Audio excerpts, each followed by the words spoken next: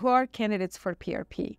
Whether it's a patient who elected to delay childbearing until later in life and to prioritize other things, right? And now struggling with fertility because of now the aging effect on the quality of the eggs, poorer ovarian reserve, poor response to IVF, and not being able to create good quality embryos that are suitable for clinical pregnancy, patients who have premature ovarian insufficiency, patients for whatever reason have been struggling and have done multiple IVF cycles with poor outcome.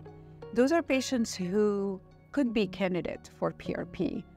They should absolutely seek recommendation on whether or not PRP could be an adjunct to their treatment option. PRP is safe, and for most patients, it's effective. There's no risk of infection. It's your own blood. The technique is very simple. It's kind of like egg retrieval in reverse. So there's minimal downside to doing PRP, and there could be that additional treatment that could lead to success and positive outcome. The idea is we inject the PRP directly into the ovaries. It is an uncomfortable procedure, so we kind of recommend that patients be asleep for the procedure. Technically, is not challenging. The needle will go into the ovaries and we'll try to kind of infuse the platelets that are activated into the different parts of the ovaries so that we can embed it with the PRP. The benefit will start showing within 4 to 6 weeks.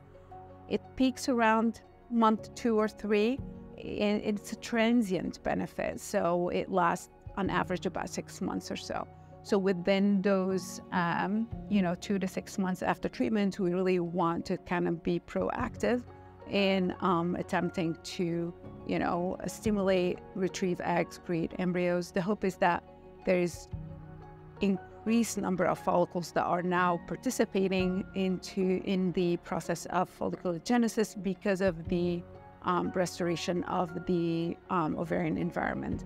And so quality of eggs could be improved, and the quantity, the number of eggs that is now retrievable should be higher than prior to PRP.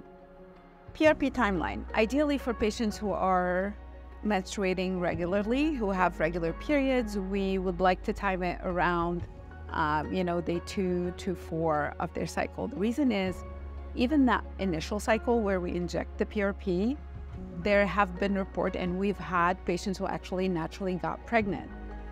So we don't want to miss out on any potential for PRP. So ideally, we'll get it done in the follicular phase the first few days of the cycle. Again, based on the research and the papers and experience, the benefit will start peaking around month 2 to 3 after PRP injection. So the idea is those are the months that we're going to start kind of assessing baseline, making sure to see some benefit, then pursue the cycle. If, obviously we have more follicles, the hormonal profile is better. If not, we can actually skip month 2, for example, and, wait to see maybe month 3 will be better. But those are the months where we need the patient to be as proactive as possible, because if there will be benefit, these are the months where we're supposed to kind of engage patients and start treatment. So the bottom line is ovarian function can be restored. Ovarian environment can be enhanced so that the response to the IVF protocol can be improved, whether it's better quality eggs or a higher number of eggs that would lead to statistically higher chance of success per cycle. PRP can be beneficial to patients. It's just a matter of finding out if this is the right treatment for you as a patient.